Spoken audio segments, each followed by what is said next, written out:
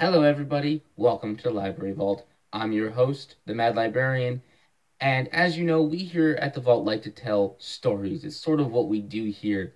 And what's great about stories is that you can find them often where you least expect them. On a train, the line at a fast food restaurant, basement.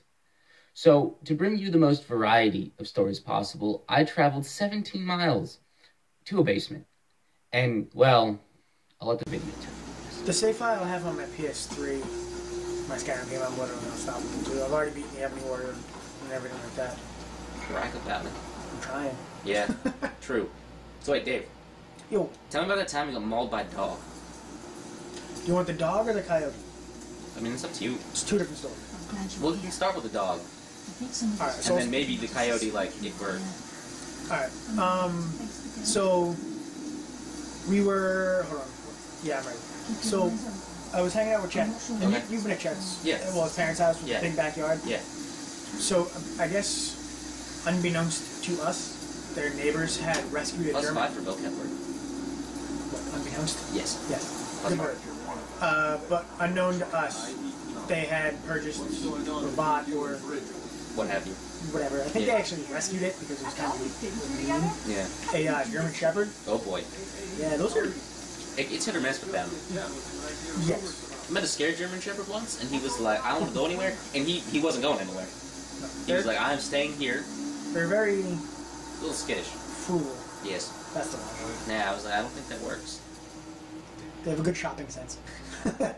They use your money wisely. They're very adamant. Yes. That's it. That's a good word.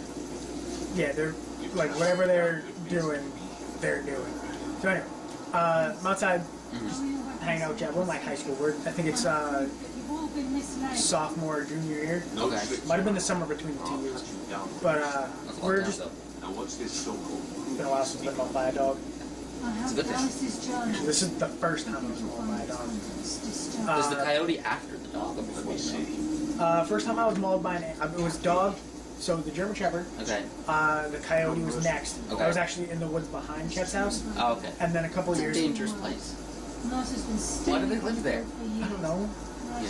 But I beat the coyote off with a wiffle ball bat. Anyway, and then the second time I was mauled by a dog was a pit bull, and I was playing with that dog. It was a calm, like relaxed pit bull. Yeah. I was just getting a little animated and wouldn't let it on the trampoline. Oh. So anyway, Yeah. me and Chet are But yeah. Dog. Buddy German mine had, Shepherd. like, Stay in the target. we're not that good at that. No. So anyway, we're hanging out, just throwing the football back and forth, and the dog comes out. We're like, all right, cool, that's fine. I like dogs. At least that's what I thought. I'm not sure what entirely Chet thought. So, playing with this dog a little bit, just throwing the football back and forth, kind of petting it, and it seems a little like, skittish. Yeah. But I just figured doesn't know who we are. Yeah. So we're playing, and it's trying to get the football. So we're like, want the football? Want the football? Go get it. And it would just run back and forth between us. That's like a normal dog thing to do. Yeah. So that's why we were doing with the Yeah. dog. And then I threw a pump fake to Chet, and the dog ran halfway, realized what happened, looked at me, charged me, Oh boy. and you didn't know me when I was in high school, No, that's true. but I was a much smaller individual. I've seen the pictures. Yeah, so like before junior year, I grew like a foot. Oh. Yeah, I grew like a foot in like a summer. That's Dan, he'll tell you. That's terrifying. I walked in the first day of junior year, and Dan introduced himself, and I was like, yeah, I know who you are. It's me, Dave. And he's like, but you're really your student. Anyway, so the dog charges me, and I'm just like, puppy!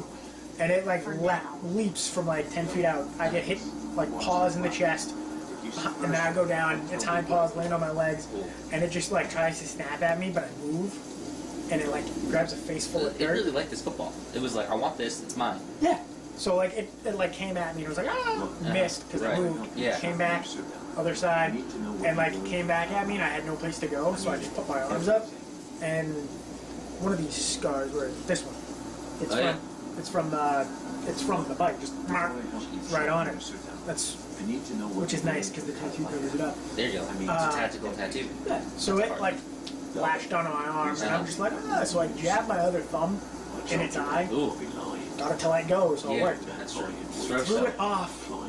Picked up the football again and threw the football. And it went after the football, so me and Chet went inside. My DJJ was a little upset. I bet. Just, I can see that. Well, there you have it, folks. That's a story straight out of a basement.